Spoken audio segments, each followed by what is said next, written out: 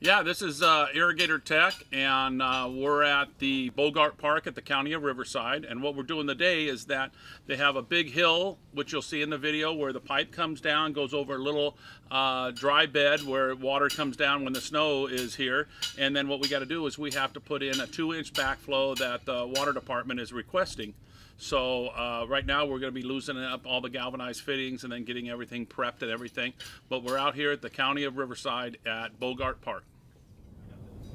Okay, so this is our main line that we're going to be tapping into. It's a 2-inch line. As I'll show you, it runs way up this mountain to the left. And so it's going to come down, it's going to gain a lot of pressure from the elevation change. And as it's running across, we're going to install a backflow. So there was never a backflow here before. The water agency actually owns this land here at Bogart Park, but they requested to have a backflow installed. So what we're going to do is we're going to tap it in right here. So we're going to take apart the galvanized, we're going to install the backflow, and we're going to make sure that the water is being protected. So this is something different, you know. We're in a creek right now, so the water runs down, so that's why it's suspended up in the air. So this is a little different of an install, so we thought we'd bring it to everyone here. What we're doing right now is I put the pipe dope on here. I've got the, we want it to be 12 inches tall off that main line.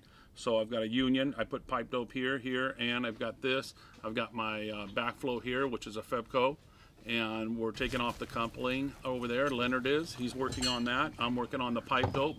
Brandon's prepping up stuff, and Jose's filming. So we're going step by step and gonna go with the procedures on everything, and we'll let you know as we go through it all. Okay, so now that we got this coupling off, what we're gonna do is actually clean the threads, but as you can see, there's very few threads on here. I'm looking at about like 4 threads. So what we're gonna do is use this threader, and we're gonna actually clean and give a couple more threads. So when we put our 90 on, we know we have a good connection. So we have some lubricant. So Jose's gonna put a little bit of lubricant on. And so I'm gonna use this threader. And what we're gonna do is push this in. What it's gonna do is thread. There you go. Okay, so now I'm making some new threads in it.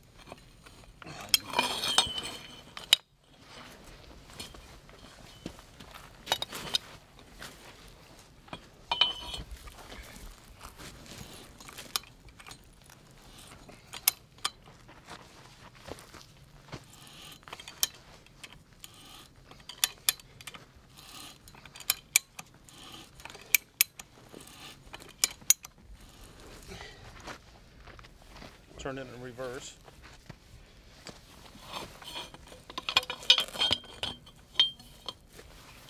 Okay, so now I'm gonna take it off, turn the tool around, and simply unthread it.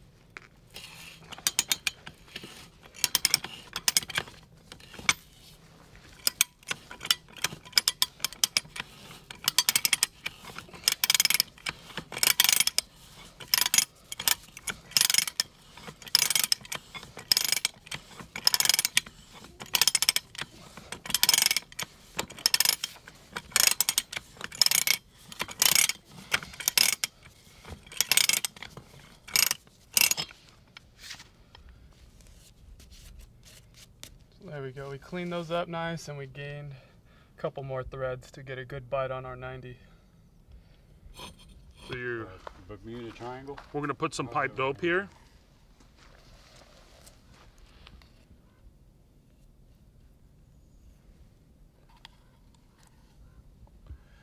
And you can use Teflon tape, but pipe dope on galvanized is much better.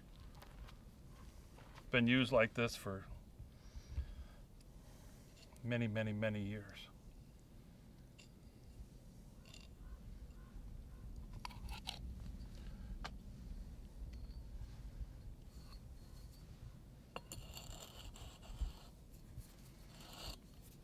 So it's always nice when you start something like this to make sure that threads, as you back off, then pull it and stretch it and get it in there. We got some good threads there now. Okay, cool. All we gotta do is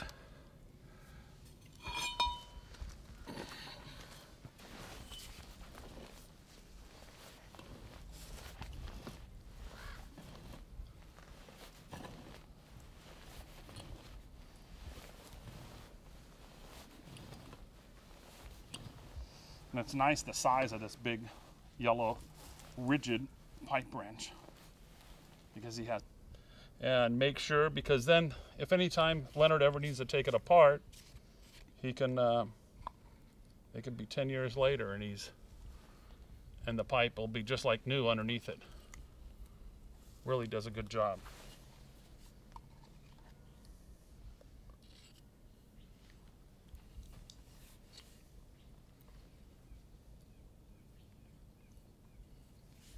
Kind of want to get it on the first threads, and then as we tighten it, it will just keep on pushing the pipe dope back. You put a nice little beam there, prolonging the life of the threads, protecting them as well, so we don't have, you know, leaks on it, but at the same time it really makes it so it threads in nice and preserves the fitting itself.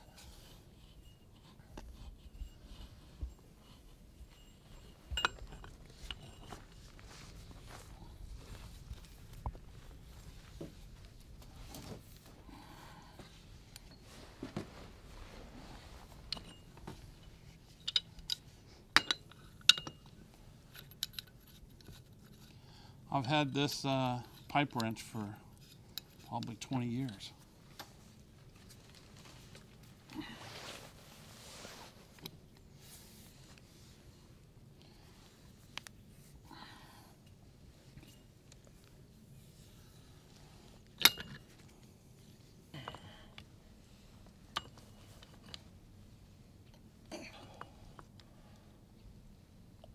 I think that's good. That's good.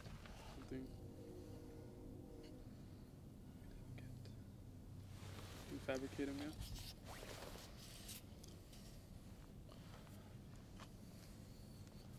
Pipe. You think we could thread these? Yeah.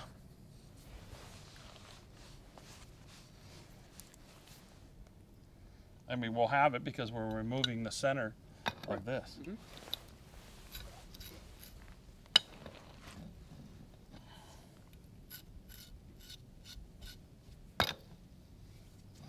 You might be able to get a better grip up there, Leonard.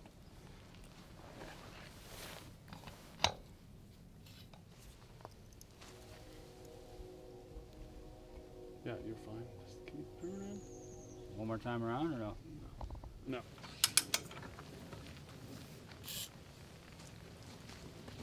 Can you feel it start to grab?